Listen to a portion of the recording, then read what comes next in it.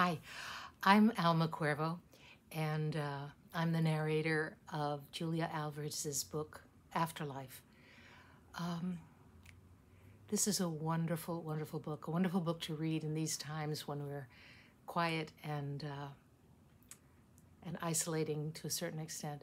It's a book about journeys, to my mind, physical journeys. There are trips to Massachusetts, to Chicago, to from Mexico to the United States, trips in the car, listening to podcasts, but more central to the story of Antonia, the protagonist, is her journey in the course of this book to find herself, not in the way that a 20-something-year-old would find themselves.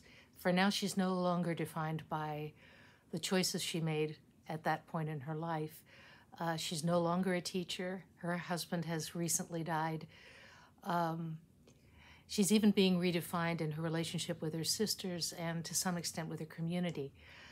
And at a point in her life where she's feeling very physically and emotionally, especially emotionally spent, she's required to help people in moments of crisis.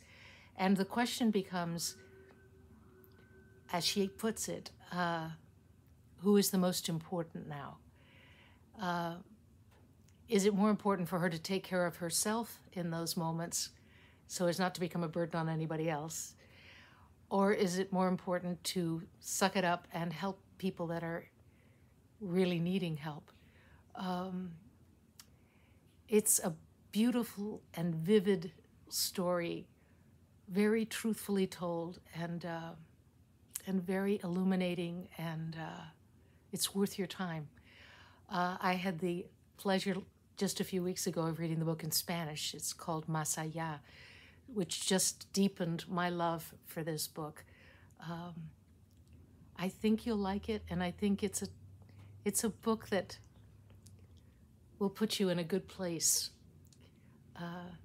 to deal with all that's going on in the world today.